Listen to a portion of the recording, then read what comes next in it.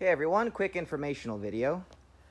But first, 1936 Plymouth Coupe. We've got the engine block all bored out, cleaned up, and painted. And I'm working on the cylinder head, but what we're going to do today, it's actually pretty simple. I guess you could call it an upgrade.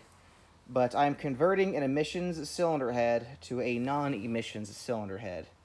Now you can see on the exhaust ports, there's those holes drilled, like right here. And there was little, like, these bronze-looking rods that went down in there to collect exhaust gases to tell the electronic carburetor, whatever the heck it was, to do things. And you got this big metal rod hanging out in your exhaust port, creating unwanted turbulence. So there's actually a very simple solution if you want to switch that over.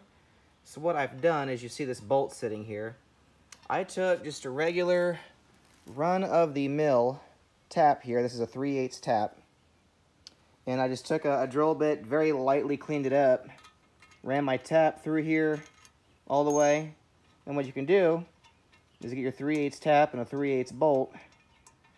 And all you really got to do, it's that simple. Just ream that out, run your bolt all the way through to get it bottomed out and get it good and tight. Once you get it tightened in place, you can come down in there, take a die grinder, and smooth it all out, and then it creates a level surface for the exhaust port. That's a real simple trick you can do to convert an emissions head to a non-emissions head. As far as compression ratio, I'm not as concerned. I'm going from the original factory dish tops to 307 small block flat tops. So probably 9-to-1, which is just perfect for a street-driven vehicle with a little bit of pep.